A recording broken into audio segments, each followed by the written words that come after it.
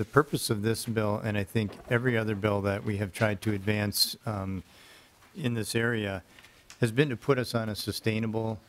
footing to fundamentally and structurally change the cost model of state government for the future, because what we have seen is temporary one-time Band-Aids always running out in the next biennium. And so if we don't fundamentally structurally change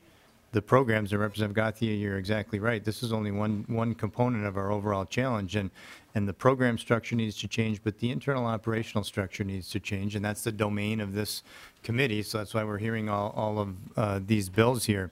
So I think that's the big backdrop, is that we have to fundamentally restructure what we're doing.